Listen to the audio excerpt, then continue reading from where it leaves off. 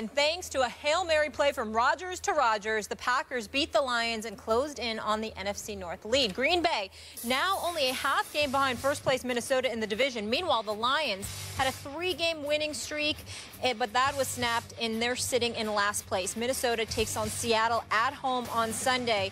Stephen A., will the Pack win the NFC North? I believe they will.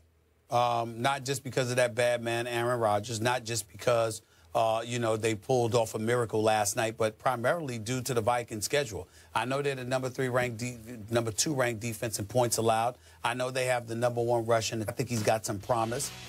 But I think he's put forth a relatively pedestrian performance this year. Yeah, he's completing 65% of his passes. That's to be commended. But he's only thrown 8 touchdowns to 7 interceptions. He's got a QBR of 64. It's not bad, but he's only thrown for 2,200 yards this year.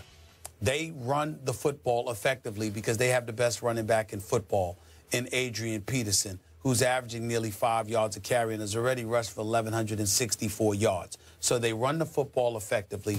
They play stout defense, which is to be commended.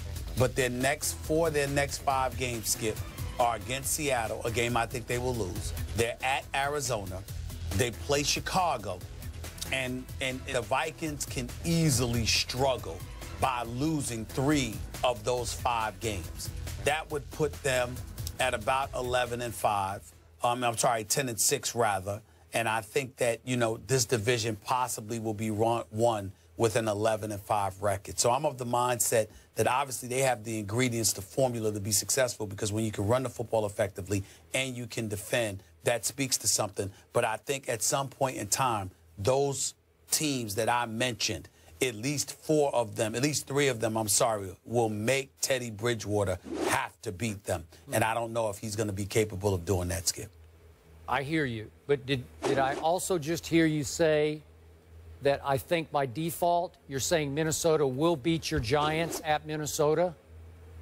Right? Well, I'm not saying that definitively. I'm just saying that I think they could lose 3 of the next 5 games, whatever those 3 games are. You got Seattle, you got at Arizona, you got at Green Bay to close out the season, and you got the Giants and Chicago in between. Well, so I think the Vikings will lose. Okay, so they got the 2 home games, and I think you're conceding that they'll win 2 home games against the Bears and the Giants, because I really, really need them to beat the Giants. So I'm good with that. So now back to the question. Unbelievable.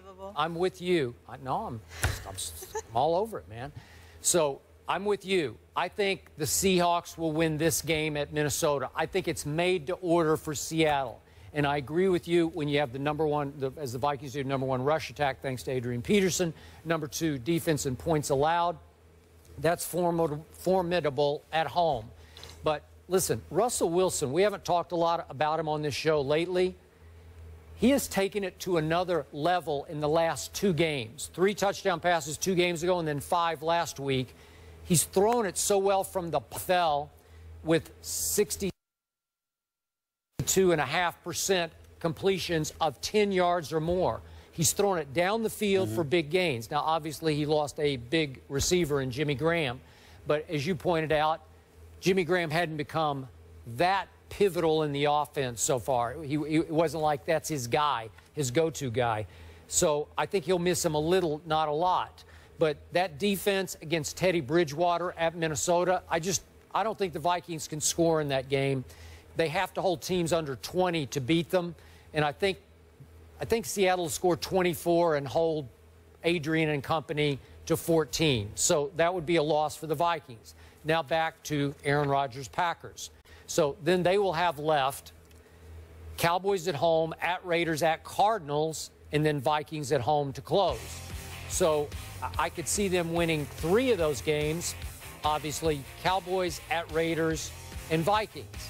But the crucial game, the one that's interesting to me, is Cowboys at Packers, because I will remind you, my Cowboys owe them for last year, because we all know that was a catch. And we all know that Dez and company will go to Lambeau with revenge on their minds. And we all know that just recently, Aaron Rodgers has lost at Lambeau. Is this possible to Detroit and Chicago at Lambeau? I mean, listen, they pulled off the miracle last night.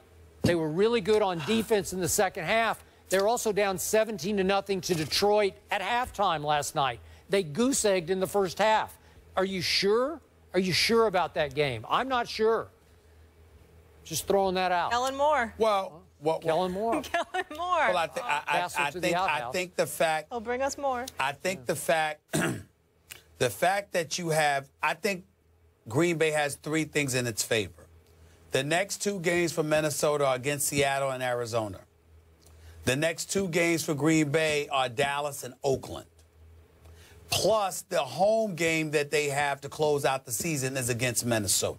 Yep. So I think the combination of all those things, those are 3 components over the last 5 weeks of the season that I think work to Green Bay's advantage more so than Minnesota's. Okay. I would mostly agree with you, but I don't think the Packers are playing at such a high level that this is a done deal yet.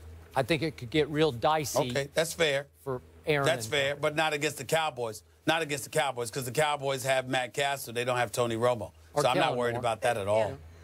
You never know. I'm sorry, Kellen Moore. I apologize. Yeah. You mean the dude that they jumped, they cut from the practice squad and then brought him back on. Oh, that guy. I got it. He's I gonna got it. get redemption I got it. I'm on the sorry. Packers. Silly me. He's like Silly me. Joe Montana Jr.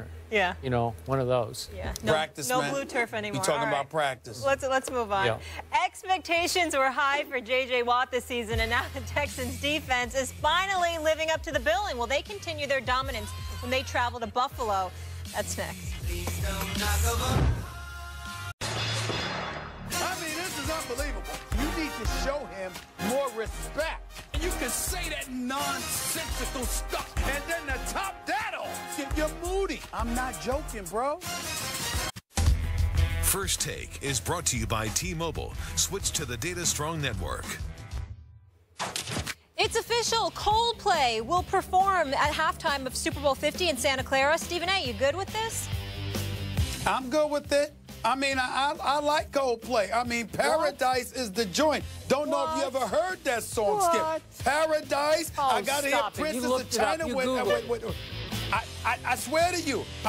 Don't get me started singing. I don't want to hurt your ears. But Paradise, I listen to Paradise every day. I'm not and buying Clocks, it. let's not forget that song.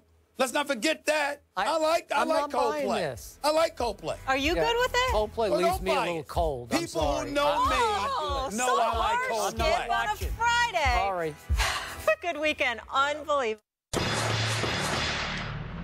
Woo.